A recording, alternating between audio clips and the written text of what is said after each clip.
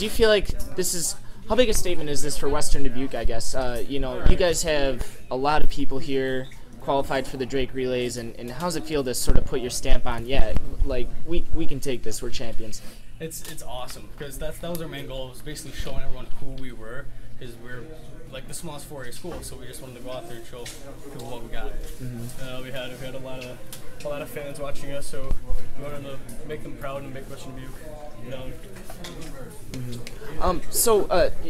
The relay events, you guys talked a lot about chemistry, being able to build that, and you've qualified a lot of relays here at Drake Relays. What do you guys work on, and why do you think you guys have so much great chemistry here? Well, we do handoffs pretty much every day, and that's kind of what builds our chemistry and just getting to know how fast our guys are coming out and what we need to work on. Devin, we push each other every day in practice, and that, you know, we push each other really hard, so that makes us have better team chemistry. Handoff's definitely important here, given the weather.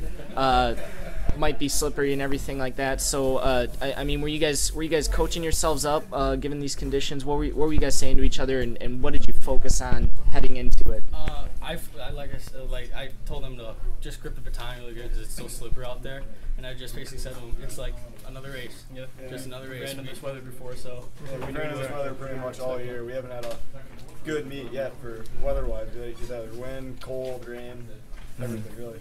Last question, just is it sinking in yet? You guys are Drake champions. How's it feel? Awesome. Pretty good. Once I stepped in these doors, yeah. It's kind of heavy. It's not, because that was one of our goals too, was getting in here. It was awesome. We're like, you gotta go in there. It was sweet. Awesome, guys. Congratulations. Thank you.